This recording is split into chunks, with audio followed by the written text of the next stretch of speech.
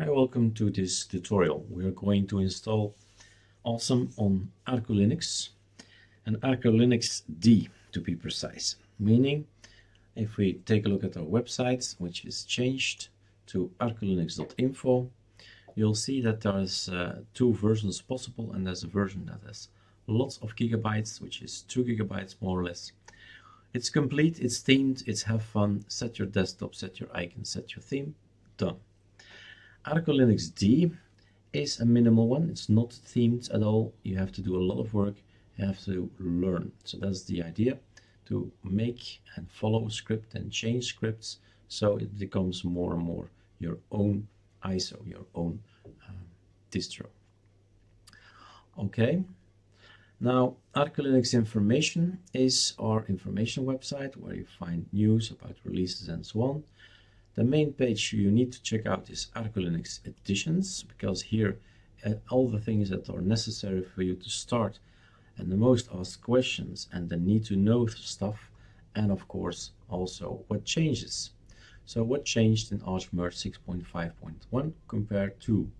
So also there will always be some kind of summary video telling, okay guys, this changed, that changed, because that's an improvement and that's why it's out and so on. So all these elements here are then explained again in text, what we did to boost your system, and that there is a script and so on. So all this information is here, a very important website page.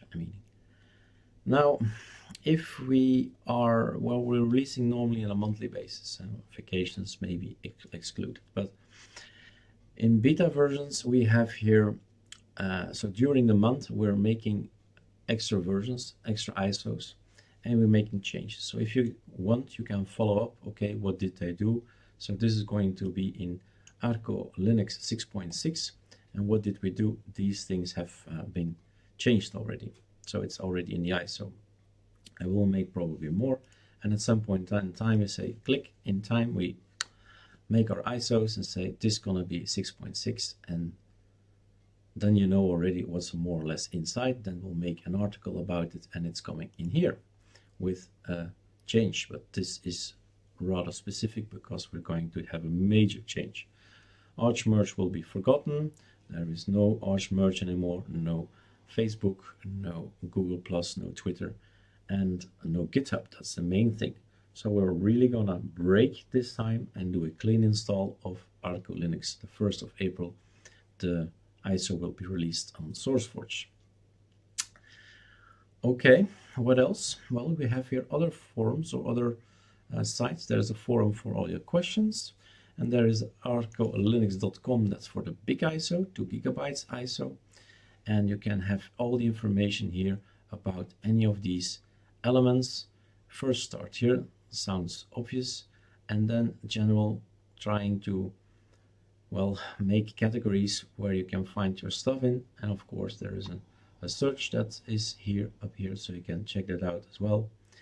What's very interesting is the fixes. Very interesting indeed. Lots of information about how to master your Linux system. And then ArcoLinuxD is the website for our smaller ISO, which is a base installation, and the D stands for develop, document, different, diverse. But most of all, you decide the desktop. So whatever desktop you desire, you just install those, and we are currently working with the Awesome desktop, and we'll make more like BSP, WM, etc., etc. So again, some information what ArcoLinux is and ArcoLinuxD is, and we have then the GitHubs. So like I said, Arch Merge GitHub delete.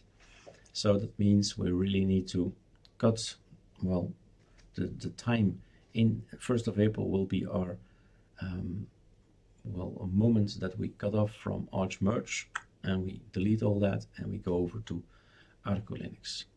So there are 2 GitHubs. There's this information, well, general information about how we make ArcoLinux and also our repos. And the other one is a more important one for now, because we need to have scripts to install these 20 or so desktops on our ArcoLinuxD. So the base ISO, and we install anything that's in here, and we're going to download in a few seconds Arco Awesome. So it's coming from here, so you know. Okay, right, that was the intro. Now it's, if you have already done the installation of any of the other desktop environments on ArcoLinuxD, it's gonna be very, very similar, of course. So ArcoLinux login, we're going to log in at the proper screen, Erik. Dual screen makes that a little bit strange from time to time. Just repeating, when you do a complete installation of Arch merged, in this case ArcoLinuxD, then the first thing you do is mirror, meaning check out here in my neighborhood what are the fastest Arch Linux servers. We're not looking for the ArcoLinux, we are an operating system that's based on 3 elements. I'll better show that as well here. It's quite important because I'm gonna use it in a few seconds from now.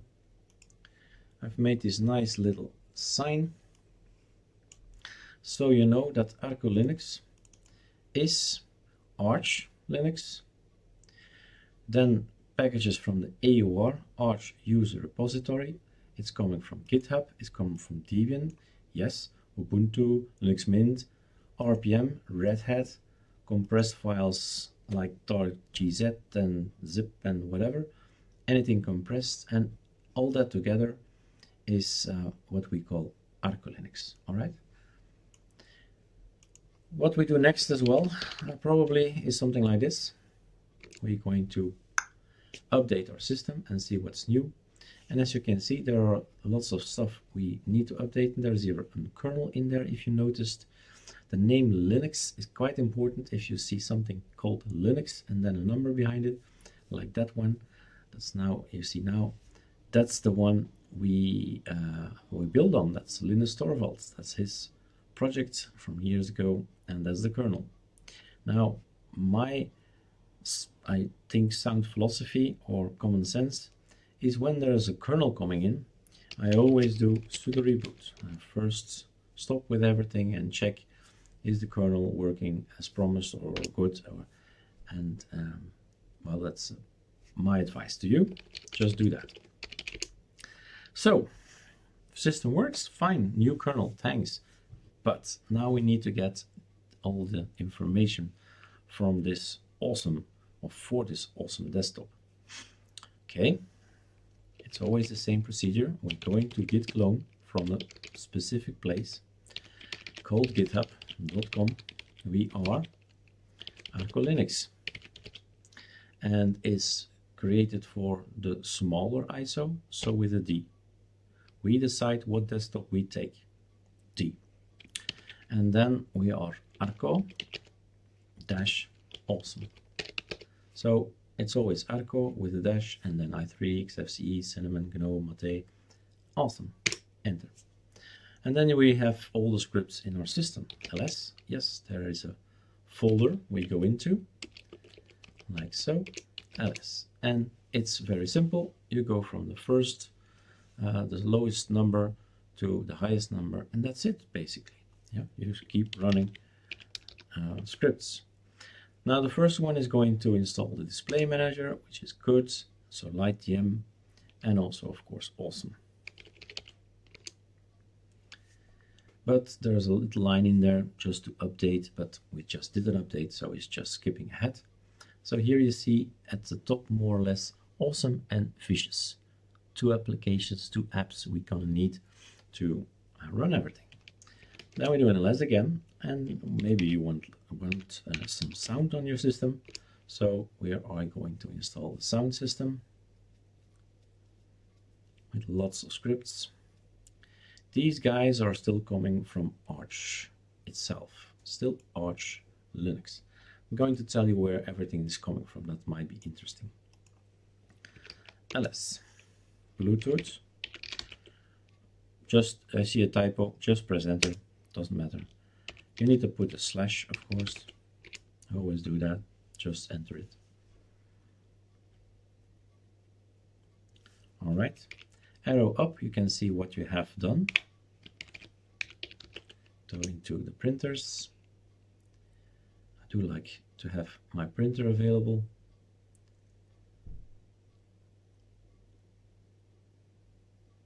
Still on Arch.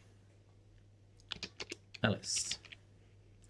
Samba is maybe something you don't want. I'll run it anyway. So what's Samba? Samba is way. Okay, they wait for my name and my password and my password. Okay, Samba is a way to share my files with somebody else. Okay, so there is somewhere in your home network a person with a computer, and she wants to get to your computer. Then you need Samba. Samba is sharing, to have a folder that you share for somebody else.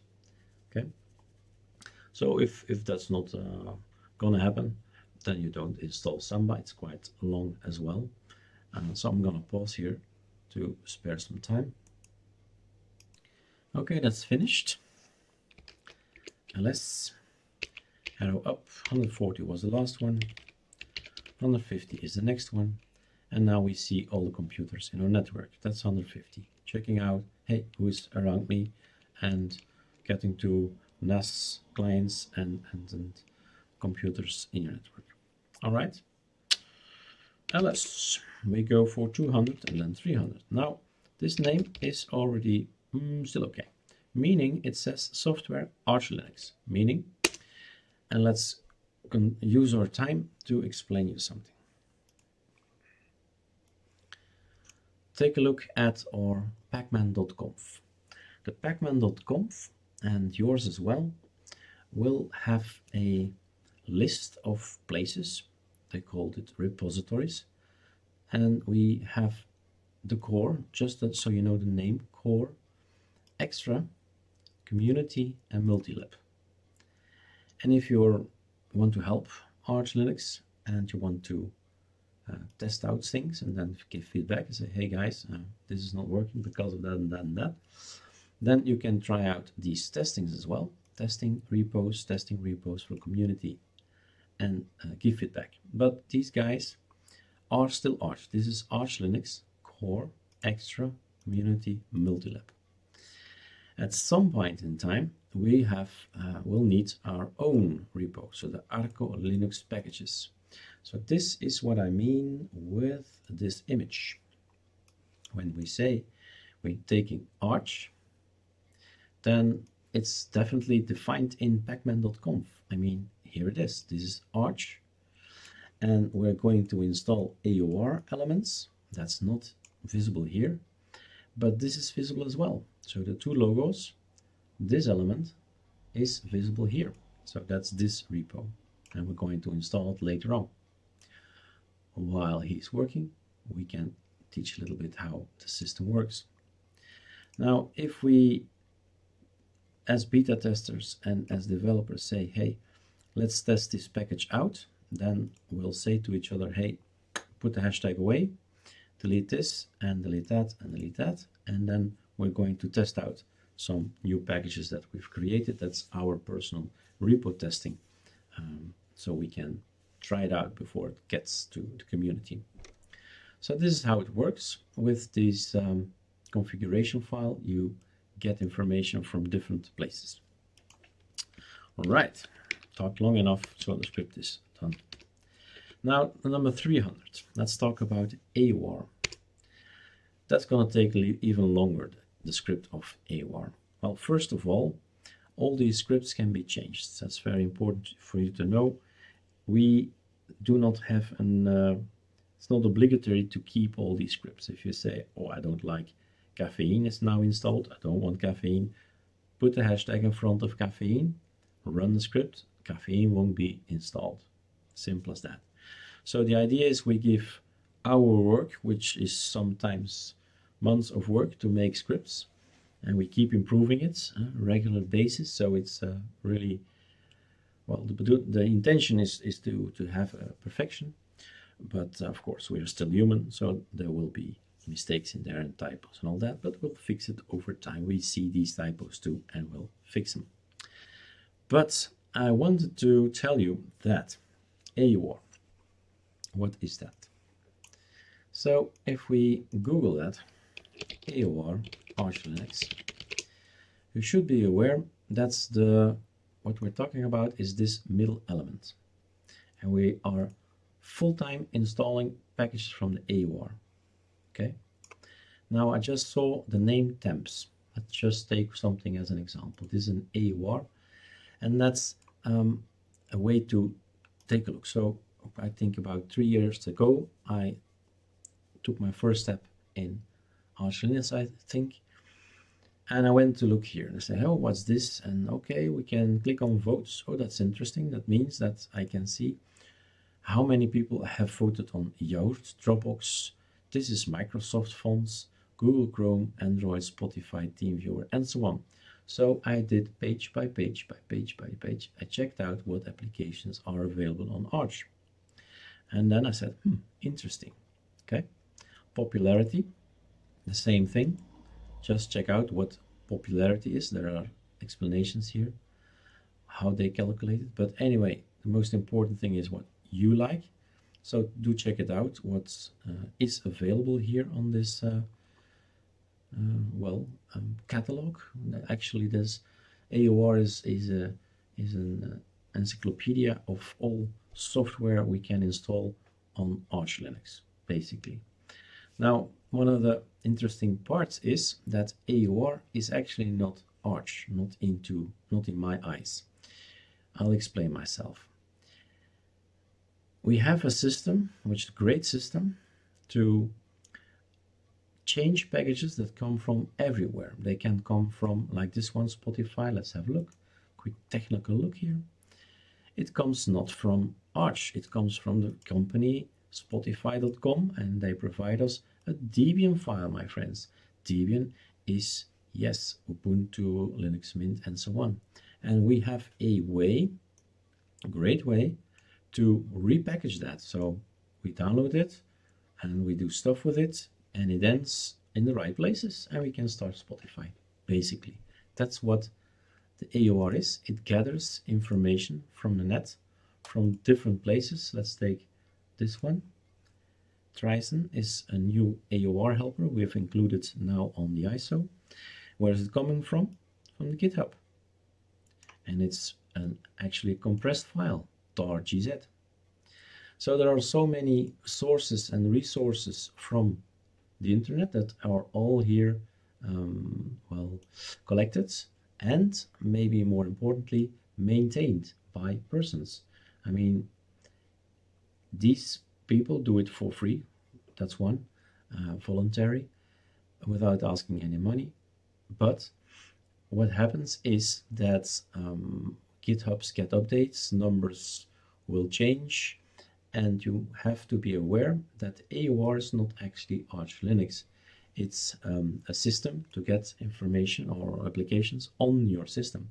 So if something breaks, and that's my point, that's why I explain all this, if it breaks, it's not Arch Linux's, it's the reason it's not Arch Linux or ArcoLinux.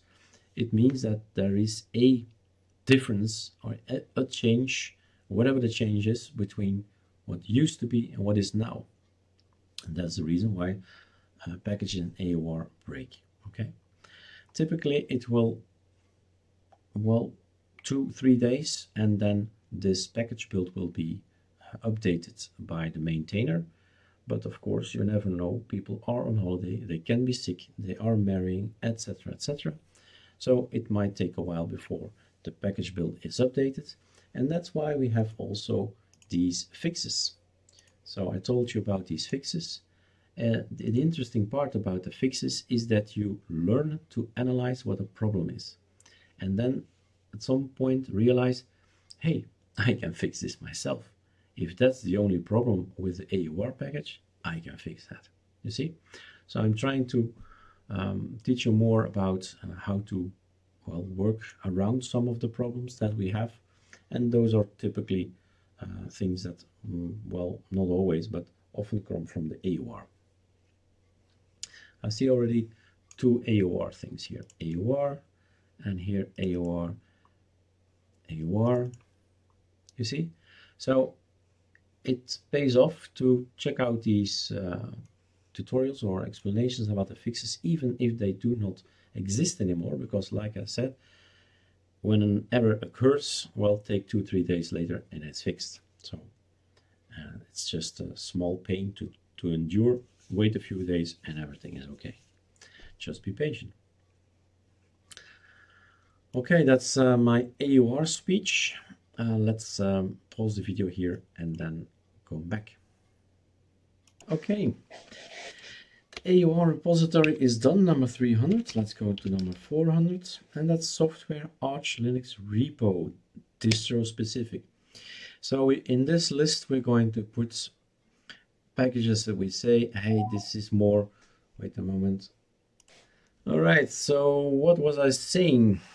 We have in the scripts all the applications coming from ArcoLinux, but are distro specific. So that's the goal, the idea of the system.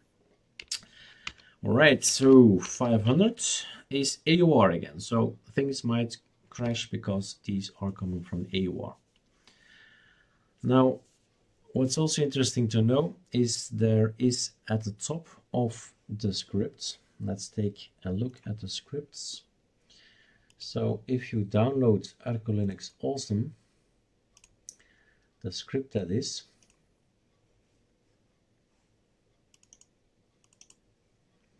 number 500, if anything really goes as an example. Just want to show you this, so it's in the video. Set -e will break your script, meaning if there's an error, it stops. If you say, well, the error is, for instance, in this one, and you still need to install these, well, just say here #out, and then it will see the error and continue with the next installation. So that's maybe an option for you at some point in time when you say, hey, I want to install 30 elements and it stops already at the first one. So you hashtag that out. All right, ls arrow up 500. This is the 600 actually is the software from ArcoLinux repo, meaning this is our own GitHub. This is coming from here. This is coming from ArcoLinux and our repo is here, ArcoLinux repo. So this is what we talked about. This is this sign. Number 600 is actually the work we've put in it. Okay, so it's going to install lots of elements from ArcoLinux, the Arc themes, all the colors are coming in. Let's go over it. The awesome package is going in. That's too fast to read. The root and the Slimlock themes is now installing. What else? Oh, very good. Very good. So things like this can happen. And it says operation too slow, less than 1 byte, etc. So it can be that GitHub is choking actually, and you say, hey, come on, try again, my friend. So it's a connection that is a bit too slow, and then it says, hey, I can't follow up, I can't follow you, and then he stops everything. Just like you see, it just works if you retry. All right, ls. If you want to have some extra fonts, and yes, we do want to have some fonts. They're nice for conkeys, nice for anything really. 700 ls. There are also conkeys in there for awesome, I remember. 800 auto login version 3. Okay, this means that I like to be when I press my power button, I just want to be on my desktop. Not a login manager, which we also call the display manager. No, I don't want to be tested that I still know my password. Nobody touches here my computer. I'm at home, no problem. On a laptop, that's something else. So here you go. What's your login? He asks. Hey, my name is Erik. And now I can auto login. As easy as that. Now some of us have this Intel microcode error, and that's not due to Arch or ArcoLinux or anybody, but we need to have these, we need to rerun this script, and then there is no error more at the beginning. Now in VirtualBox I shouldn't do it, But okay, here's the example. That's what you do. I want to have the breeze cursor everywhere. So wherever I move, so this is the breeze cursor, by the way, wherever I move in my system, it has to be that one. Consistency, you know. And when I log out, there's a key combination. I want to have the OB logout icon. So these big gray icons, the list of 6, 7 icons, I don't know. And then up, that's set as well. And if we install the standard stuff, standard logging system, you get this red kind of lock screen. Now, of course, we want our own lock screen. So I'm going to say, oh, forget about the old lock screen. We want the ArcoLinux lock screen. So that being said, we are now set to restart, because I always restart now. And there's still a personal folder that you could run. I'm going to see that in the next video, but restarting is something we do right now. What did we install? Do we have awesome or not?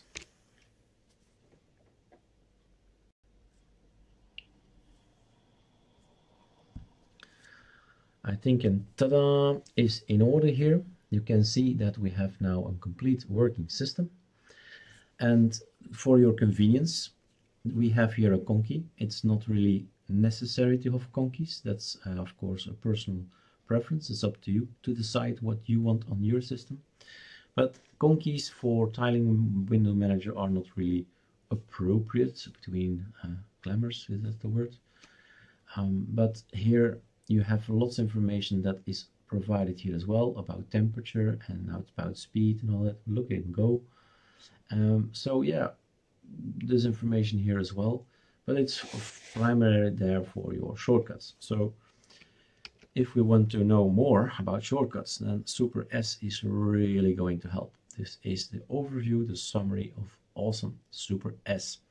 Now you can try to find your way around, and Super F12, for instance, you can start running applications. But of course, I never use that, since take a look, everything is here: Tunar, Catfish, Evolution, Firefox, Chrome, Compton, Toggle, Spotify, Pulse Audio, Vivaldi, Atom. So a lot of elements, a lot of stuff we all need is in there. And of course, you can change those elements. Okay, concluding this video, we have Awesome installed. Now, second one is this personal folder. What shall I do about that?